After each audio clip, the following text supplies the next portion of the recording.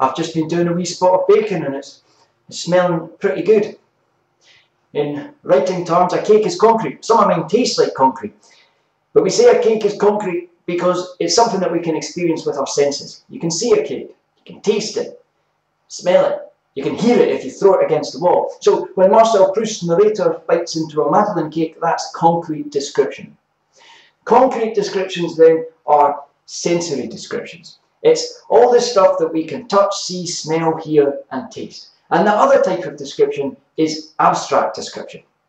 Abstract descriptions have no weight or texture. They're ideas, conditions, qualities, abstractions that float around in the ether.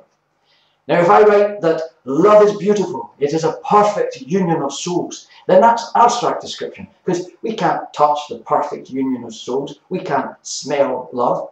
Now, abstract descriptions have their place, but only if they're used sparingly. The vast majority of your descriptions should be concrete descriptions. Consider this from Tim O'Brien, for instance. He writes, they carried M14s and Car 15s and Swedish Ks and grease guns and captured AK-47s and Chicons and RPGs and Simonov carbines and black market Uzis and .38 caliber Smith & Wesson handguns and 66mm LEWs and shotguns and silencers and blackjacks and bayonets and C4 plastic explosives. They carried sternos, safety pins, trip flares, signal flares, spools of wire razor blades. Taking turns, they carried the big PRC-77 scrambler radio which weighed 30 pounds with its battery. And that's all concrete description.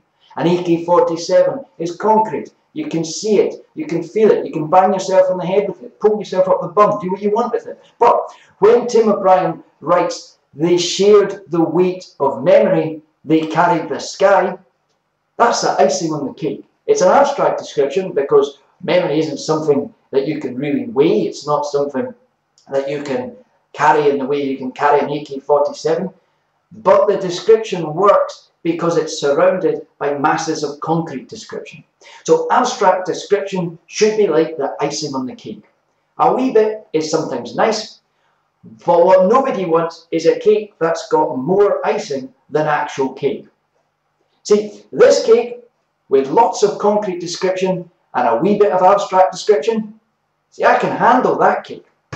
But this cake with a lot of abstract description and just a wee bit of concrete description, oh no, that cake makes me sick.